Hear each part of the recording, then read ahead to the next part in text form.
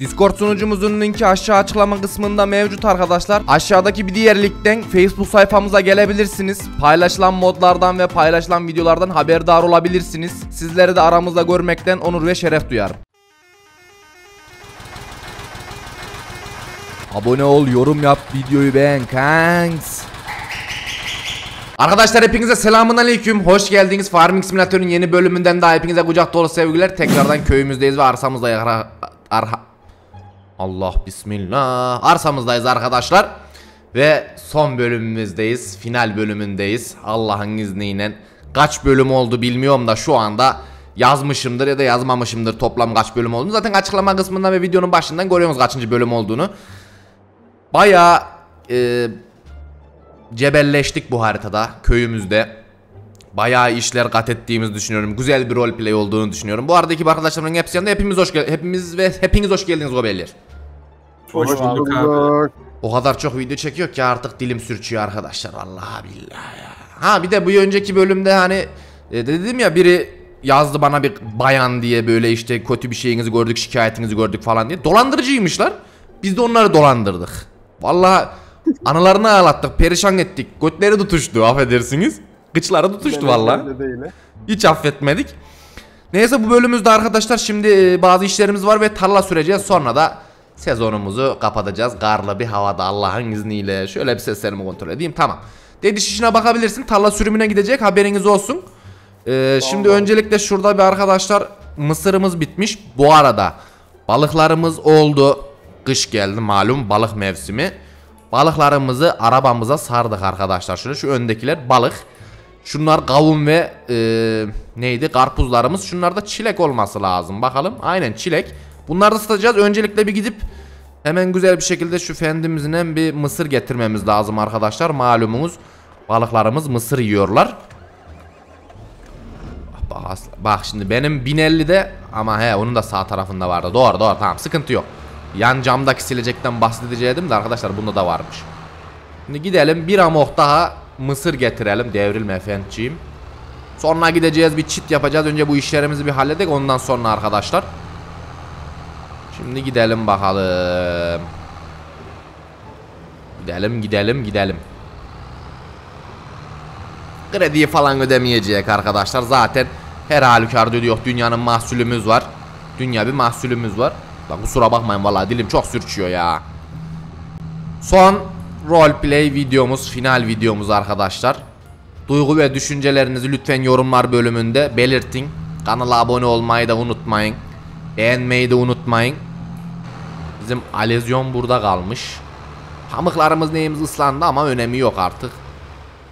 Helali hoş olsun usta. Şunu şuraya bir bırakalım. Alezyonumuzu bir getirek. Alezyon gel abim. Bir süre gidek. Haydi bakalım. Yo, öbür türlü la. Geri gideceksin ha. Ha badinaç çekiyor. Dur az çektiriverek şöyle. Ha şimdi giderik. Haydi. Bizim gobeller Ekim pazarında falan takılıyorlar arkadaşlar. Oradaki işlerini hallediyorlar. Sonra tarla sürümüne gideceğiz. Güzel bir çit yaparak biraz şu işlerimizi falan halledek. Bu videomuzda yine yarım saat civarında falan olur. Edit yapmayacağım dediğim gibi. Bayağı yoruldum artık.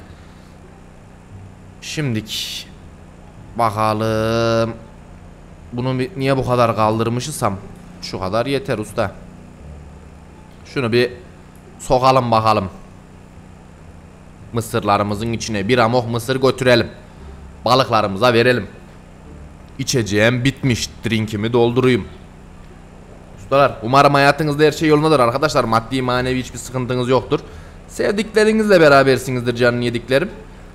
Sağlığınız, sıhhatiniz yerinizdeyse bir problem yok. Kurban olduğum Rabbim her şeyi sizin için hayırlı bir şekilde verir umarım. Usta dur usta. Heh şu şekilde. Biraz gelelim. Tamam bu çalıştı. Şimdi 942'mizi de altına yanaştırırsak bir dolsun bakalım ağzıyla beraber. Zaten bayağı mısır alıyor bizim balıklar. Niye dolmuyor usta? Oğlum slaj doluyor. Soya fasulyesi doluyor. Ha mısır doluyor şu anda. Ha, ufak bir sıkıntılar oldu ama Çözdük usta. Sıkıntı yok, sıkıntı yok. No problemo. Bunu hep götürecek. Oğlum ne oluyor ya? Bizim burada soya moya gitmiş. Arkadaşlar hatırlıyor musunuz, burada soya vardı. Bu alezyon bug'a giriyor bazen ya. Vallahi billahi arkadaşlar. Şu an ne dolduruyorsun sen mesela kubuşum? Slaj dolduruyor gibi gösteriyorsun ama mısır mı dolduruyorsun? Niye diyorsun anasını satayım? Bak hele, Allah canını alaydı ya.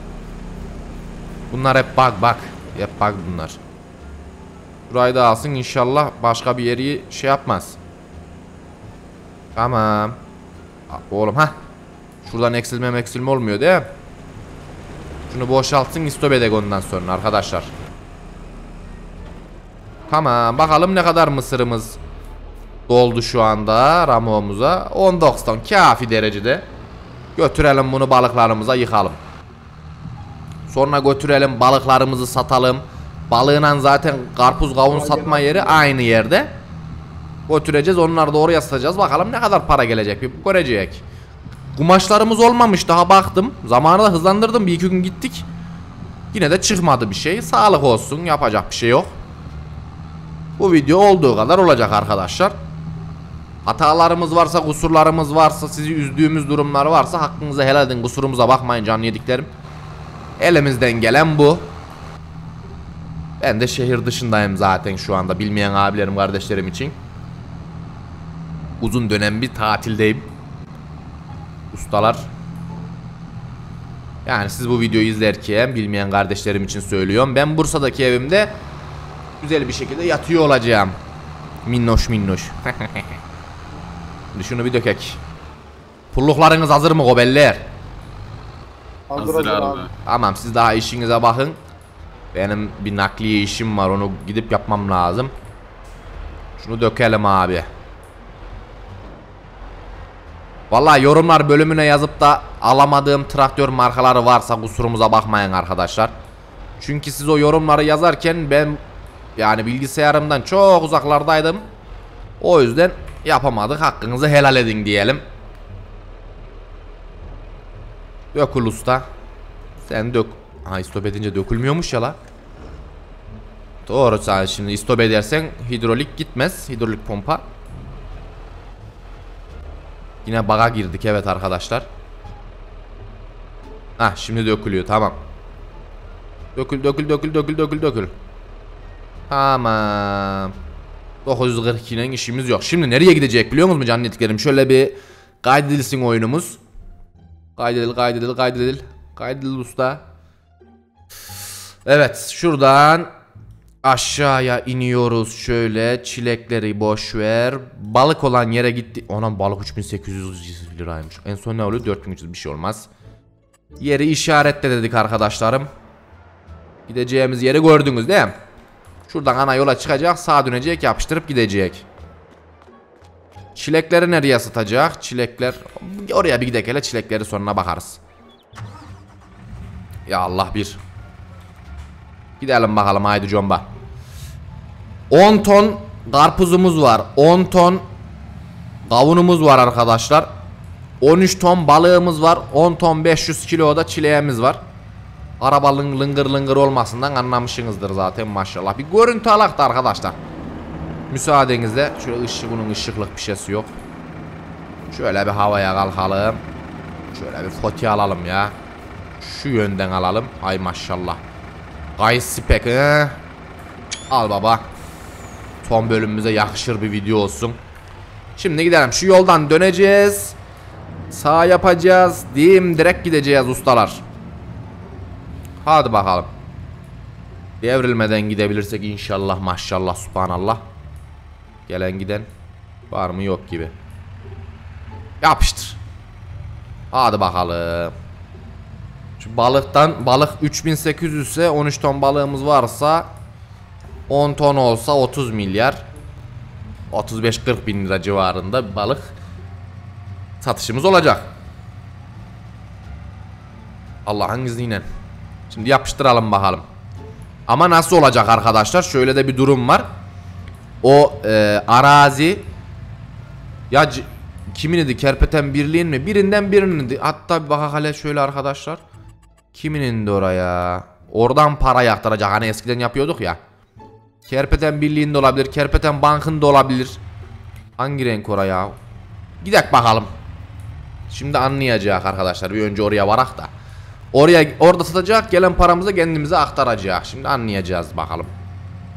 Kavunu, karpuzu, balığı hepsini satacak Allah'ın izniyle. 48'ine gidiyor, daha gitmiyor araba. 49-50 anca. Yük çok yük. 10 ton 500 kilo. 13 daha 23 ton 500 kilo. 10 daha 33 ton 500 kilo. 10 daha 43 ton 500 kilo mal var sırtımızda. Kolay değil. Boru da değil arkadaşlar öyle. Ne diyorsunuz siz vay yavrum vay. Şimdi mekanımız bura. Tamam bakın şöyle göstereyim. Aa şura kavun karpuz satma yeri. Ha yok şura balık satma yeri, şura kavun karpuz satma yeri. Siz bir geçin ustalar şöyle. Hadi bakayım, hadi bekleme yapmayın bakayım. Git ağzına tükürürüm vallahi. Şimdi bura kimin mekanıymış bir bakalım şöyle. Hangi rengin daha doğrusu arkadaşlar. Buna bir basarsak göremiyoruz şu anda rengini. Evet. Şura kimin ya? Burası satılmış, anasını satayım da. Biz neredeyik? Biz şu an buradayız. Bura acaba kimin, işte sıkıntı orada. Dur bakayım, Kerpeten Birliği'ye bir geçelim arkadaşlar. Şimdi anlarız kimin olduğunu. Kerpeten Birliği'ymiş, aynen öyle. Şimdi gelelim bakalım önce zurnanın zırt dediği yere. Kavunumuz, karpuzumuz bir satılsın bakalım arkadaşlar. İnşallah sıkıntısız bir şekilde çalışıyordur. Şu yukarıdan gelen parayı unutmayın aman. Zaten unutsanız da yani sıkıntı olmaz. Evet satılıyor şu anda. Melon burada kabul edilmez diyor. Ha balığı buraya satıyor, öbür tarafa ileridekileri satıyor arkadaşlar. Sen bırak abi dur. Ona takma, ona bunu takacağım.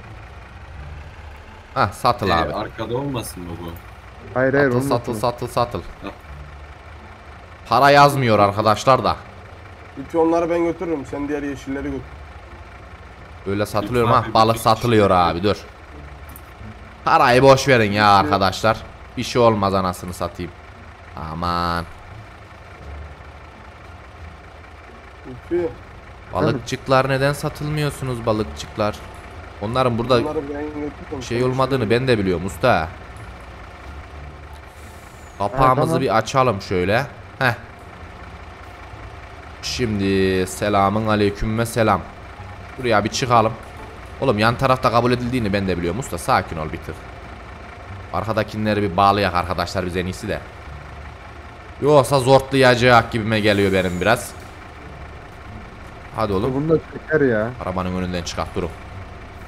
Ha bekleyin lan, şurada bir tahsilat yapıyor lan anasını satayım. Satılıyor mu usta?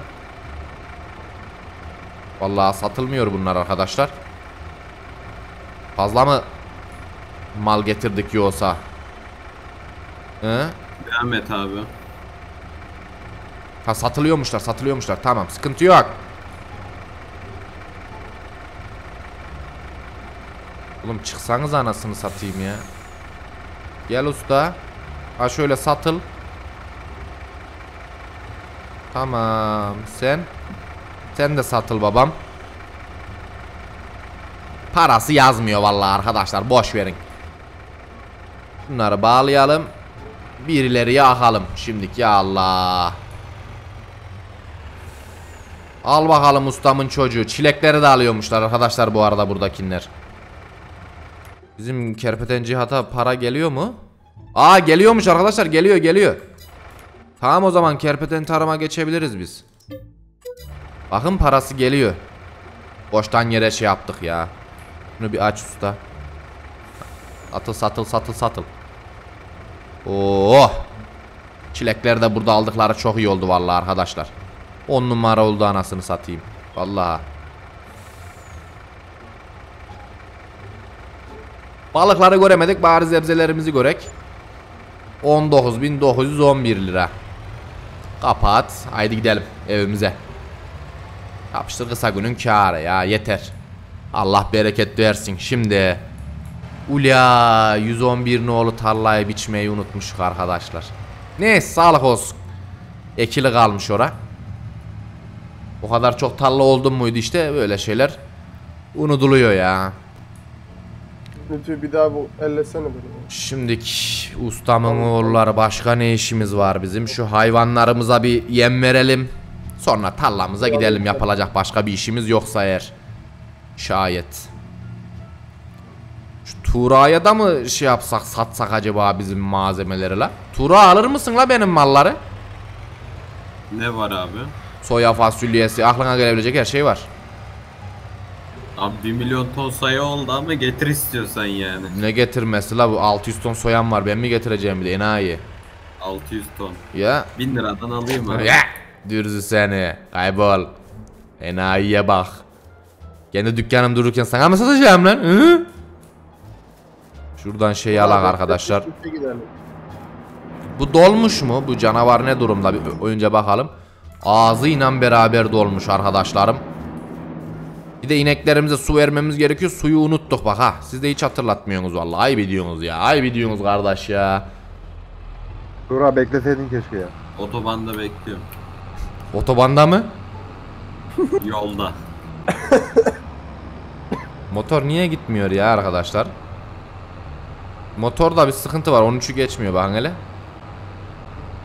Neyse. Önemi yok. Şuradan şöyle gelelim. Takalım bakalım. Tak onu da, bunu da tak. Şöyle Şimdi yukarı gitsek nasıl olur? Gelin abi gelin, aşağıdayım ben. Yoldayım. Yanlış gidiyorsunuz galiba. Ben oradan dönemem, ileriden dönmem lazım. İleride yol var abi, sen dön o zaman. doldur üstadım, doldur. Senin bir görüntünü alak şöyle. Heh. Dur lan, tamam, daha çok kalkma lan. Tamam. Doldur kurban, doldur kurban. Canını yedim. Bakalım şöyle o dolarken de biz şöyle bildirimlerimize bakak arkadaşlar, önemli bir durum var vesaire var mı? Yok. Dolandırılmaya beklerlerken dolandırıldılar. Hadi bakayım, selamun aleyküm. Ulan bunlar bizi bahçede gördü, bahçıvan zannetti de. Aynen öyle abi. Menajerin Aha olarak. billahi. Olaya nasıl Hemen oldu? hallettik abi. Vallahi korktu onlar, korktu. Kesin korktular, biliyor musun? Dediler lan bunlar sert kaya lan, biz kime takıldık lan diye. Aman anasını ağladırık vallahi, affetmek arkadaşlar ha. Bizim inekkeler yine sını satayım. Ufak bir ekranım kapandı. Onu hallettim arkadaşlar. Şimdi tam karşı tayınımız buraya döküle korken biz hemen şuradan bir su getirip hayvanlarımıza bir su verelim. Su yok, hiçbir şey yok. Anasını satayım. Perişanlık diz boyu. Vallahi billahi ya. Aç kurban aç.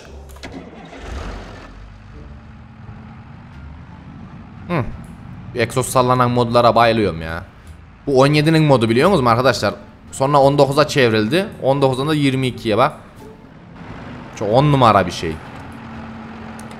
Haydi bakalım gel. Dolu musun sen? Dolusun usta. Gel. Senin de görüntün Kapının hala. önüne gelsene bir 2 dakika. Kapının önü mü? He. Dur ha, şuradan bir hayvanlara su dökeyim de geleceğim. Bir de görüntü alayım usta. Dede girsene ortaya.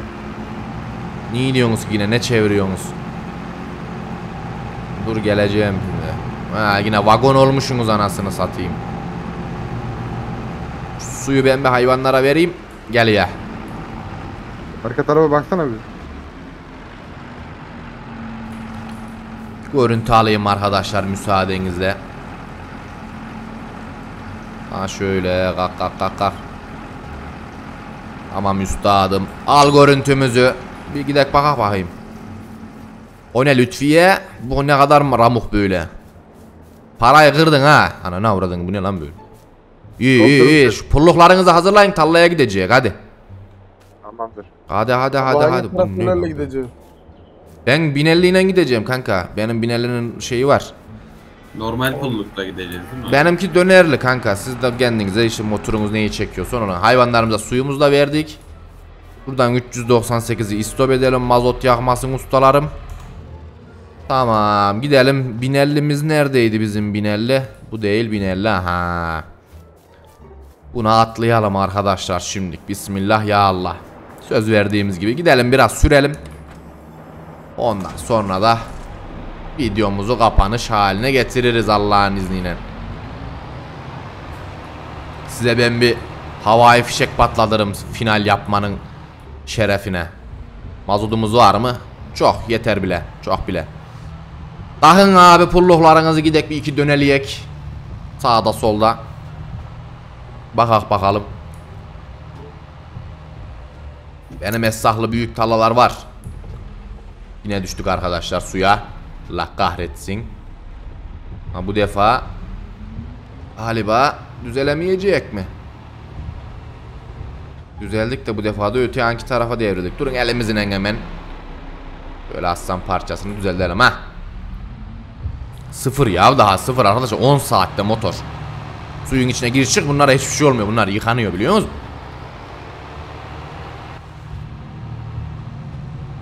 Evet, bu geçer mi lan şuradan? Zannetmiyorum ama arkadaşlar bakın hele. Bakayım. Hadi. Geçmedi. Tüh. Öte yanki taraftan dolanacağız o zaman. Dolanalım. Bunun önüne de güzel bir fendin ağırlığını alak şimdi. Satın alak abi. Tamam mı? Canavar gibi. 10 numara olsun usta. Saatimiz kaç gerçek hayattaki? O saatimiz de bayağı uygunmuş aslında.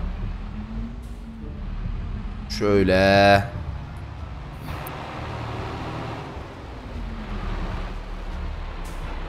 Tamam.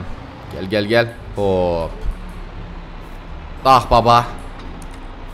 Mağazamızdan da hemen şöyle bir şey alalım. Siz getirin adını. Ağırlık. Fending ağırlığını alak arkadaşlar. Fending ağırlığı nerede? Fending ağırlığı burada. Tamamdır. Gel bakalım ağırlık bey. Biz gidek ağırdan başlayak. Gobeller de gelirler arkadaşlar zaten. Ya Allah. Bismillah. Yani motora uygun bir pulluk. Nereye geliyorsun lan? Böyle geri çıkayım abi. Çık çık, burada dönüş yok.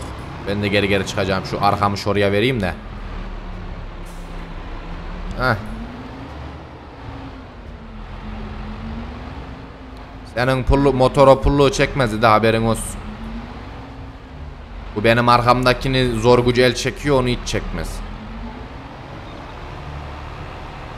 Evet, son bölümde artık hep diyordunuz ya abi büyük motorlar büyük ekipmanlar biraz da diye. Aha da size son bölümde büyük motor büyük ekipman. Biz gidiyor Tuğra'yla, siz de gelin lütfiye de bir pulluk ayarlayın abi. Şimdi hangi tarlamıza gidelim arkadaşlar, bizi hangisi yaylar? 88'e gidelim. Hem ufak hem de biz yaylayacak şekilde oraya gidelim. O ne, Tuğra gelemiyor mu peşime yoksa? Abi bu kadar ya bunun. Onun mırığı o kadarı. Sen bunu bir de tarlada gör abi. Allah Allah. Ha şimdi görürük usta. Benim 1050 400 yakıyor anasını satayım düz yolda. Ama bunu aldığıma hiç pişman değilim. Çok iyi bir motor yani arkadaşlar.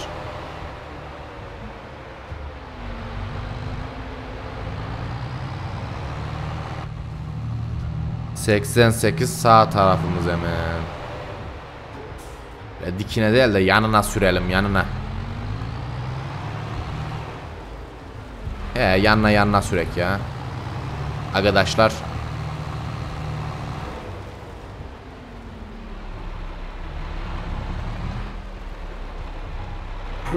Ha şöyle. Aç baba.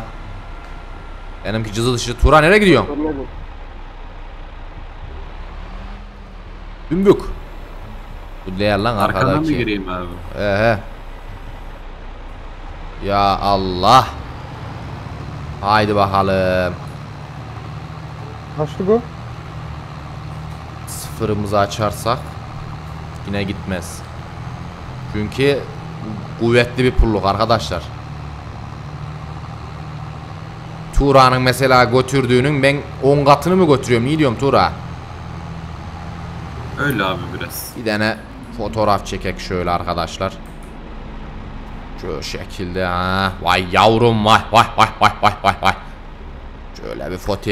Devam edebiliriz. Gobeller de gelir girer. Bir 5-6 dakika böyle dolanalım. Bir bakalım. Dümenleme açsana abi. He? Dümenleme abi. Dümenlemeyi mi? Açtım abim. Şu anda düz gidiyoruz. Öbür tarafı düzeltmemiz lazım ama. Neyse düzeldir o kolay. Sen keşke senin de dönerli pulluğun olsa. Sen T7 ile niye gelmedin? Anısı var abi. Allah Allah.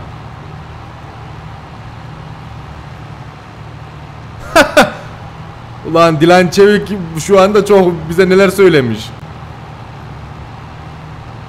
Korkmuş dedi ya, korkmuş, bayağı korkmuş. Ne demiş abi? Küfür etmiş bana usta. Ne? Ulan. Ay. Lan anasını satayım. Bunlar bizi bahçede gördü, bahçıvan zannetti arkadaşlar. Lan sizin var ya sizin. Dur bakayım engellemiş mi bir de?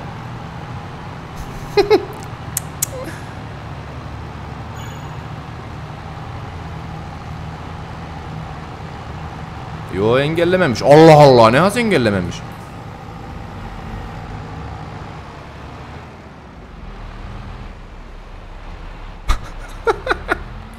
Nasıl keyif oldum ya vallahi. Ulan böyle dolandırıcıları böyle dolandırmak var ya, bir hoşuma gidiyor, bir hoşuma gidiyor, akıllara zarar.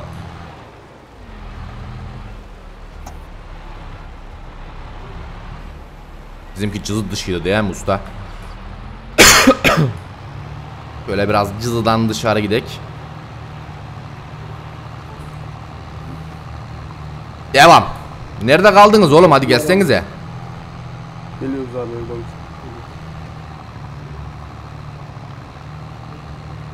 Tuğra ne gidiyor la? Ama Tuğra'nın götürdüğü yere bakın, şu minnacık. Bizim götürdüğümüz yere bakın. Devasa usta. Oğlum hadi gelin ki kapanışımızı yapacak güzelce. Allah Allah. Bağ yandan da küfür yedik ulan. Hem bizi dolandırmaya çalışıyorlar hem küfür ediyorlar. Allah Allah. Tövbe tövbe. Gerizekalılar. Ay ay. Usta orayı düzle sen Tuğra. Güzelce şey yapalım abim. Düz olsun arazimiz yani. Gir abim.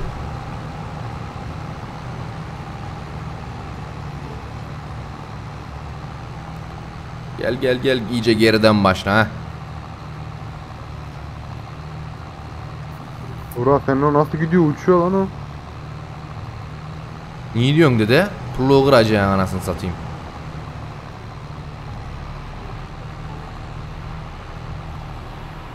Evet.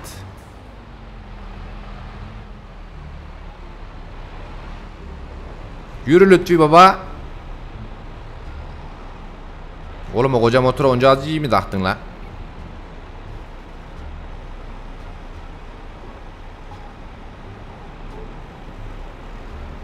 Öyle iyi olur dedim ya. Gir hadi Tuğra gir.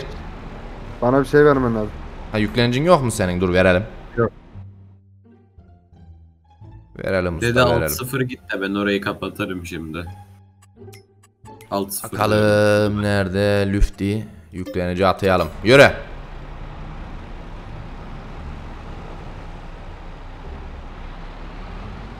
Lan dönerli pulluğuna naralarak sürüyor anasını satayım. Nasıl bir mantık, nasıl bir zihniyet.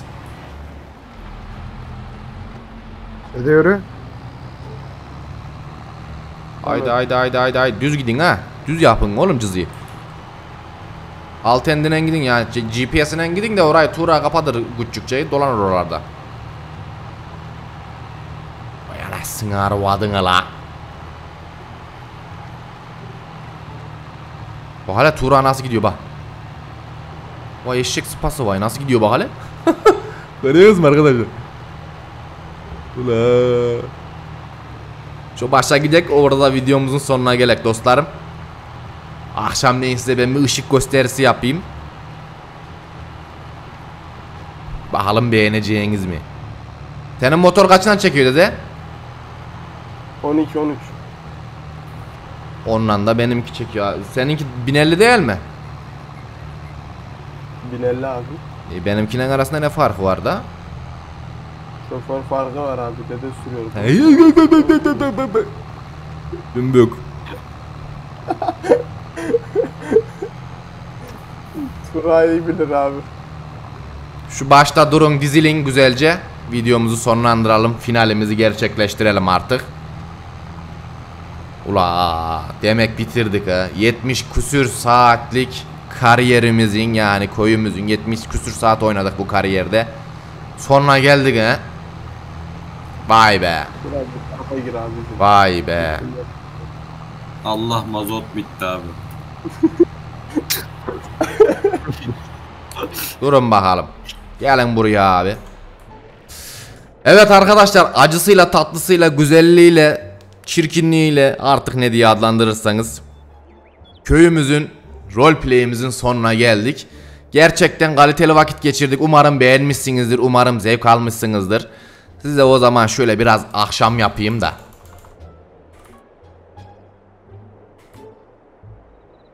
İnşallah dediğim gibi hoşnut kalmışsınızdır arkadaşlar. Biz sizden razıyız. İnşallah siz de bizden razısınızdır. Gerçekten güzel oldu. O zaman baba, sizin şerefinize. Bizi izlediğiniz için teşekkür ederiz. Kanala abone olmayı, yorum yapmayı, bildirimleri açmayı unutmayın. Hepinizi çok seviyorum. Allah'a emanet olun. Görüşmek üzere. Çok değerli takipçilerim. Kendinize dikkat edin.